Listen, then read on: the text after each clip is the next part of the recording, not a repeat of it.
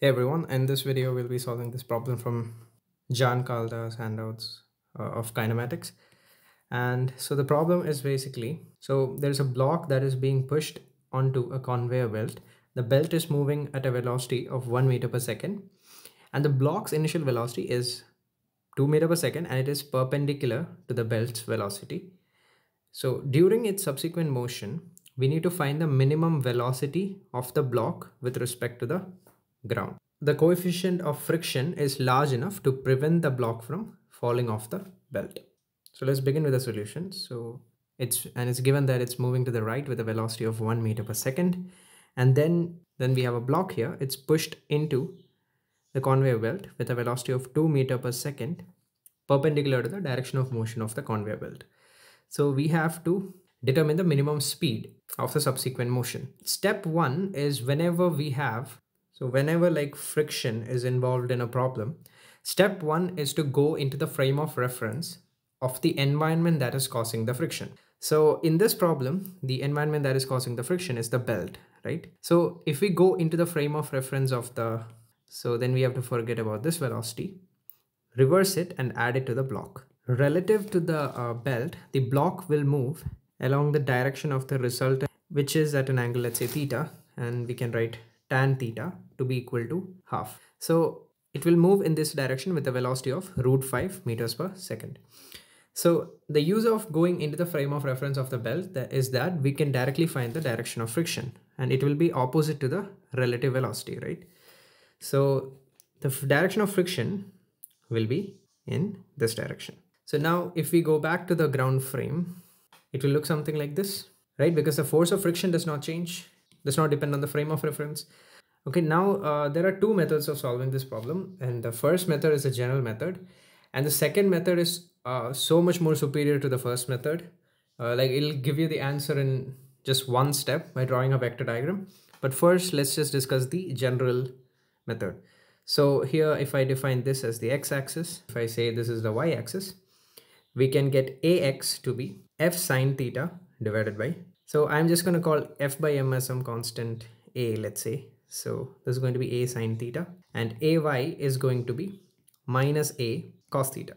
Now sine theta and cos theta, we can just say it is, so this would be a upon √5, and this is going to be minus 2a upon √5. So now if we have to write velocity as a function of time, so it'll have I cap and j cap components. So the I cap component is initially the velocity along the x direction is 0 of the block. So it is simply going to be acceleration times time, right? We're using v equal to u plus at here. The acceleration is a by √5 times t. This is the velocity in the I cap component. J cap component will be 2 minus 2a by √5 times t. And this is the j cap component. Now we have to find the speed. So that is simply the modulus of velocity, and that will come out to be, so I'm just going to say a by √5 as some other constant k, let's say. So this is going to be, if I open it up, this is what I'll get. Okay. Now, as is a quadratic equation with positive a, we know the minima comes at the point minus b by 2a comma minus d by 4a. Now, as we want the minimum value of this quadratic equation, so, and that is going to be v minimum squared, right? This is going to be 4 by 5. From here, we'll get the minimum speed or minimum velocity to be equal to 2 by √5 meters per second. So this is a general method for solving it. You need to find speed as a function of time and find the minima of that. Next method that I'm going to be telling you is going to make this so much more easier. So discuss the vector triangle method. We determine the relative velocity to be initially √5 meters per second and this was the velocity of the block with respect to ground initially, which was 2 meters per second. Now this 2 meters per second is the velocity of the belt relative to ground. Okay. This √5 meters per second is the velocity of the block relative to the belt. If I add the velocity of the belt to it, I should get the velocity of the block with respect to ground. Okay. Now the thing is, this 1 meter per second vector, it does not change because it's just the velocity of the belt, right? It's not changing.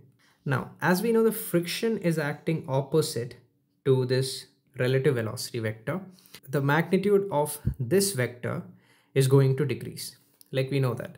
So let's say after some time, this vector becomes like something like this.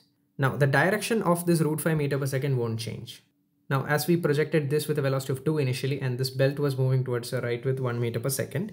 Now, if we go into the frame of reference of the belt, this will be root 5 meter per second, and this direction will be the same.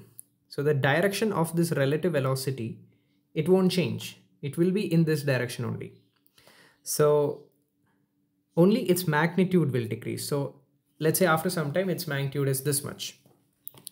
So now the velocity with respect to ground will be this vector, this red color vector. This would be the velocity of the block with respect to ground now. It has decreased, right? So now the question is, when will this be minimum? And the answer to that will be, it will be minimum when it is perpendicular to this relative velocity vector. That we can easily find because we know this angle alpha. As we know the value of, so this is root 5, this is 1, and this is 2. So we can easily find the value of alpha. And the value of, now the length of this side of the triangle is going to be 1 sine alpha.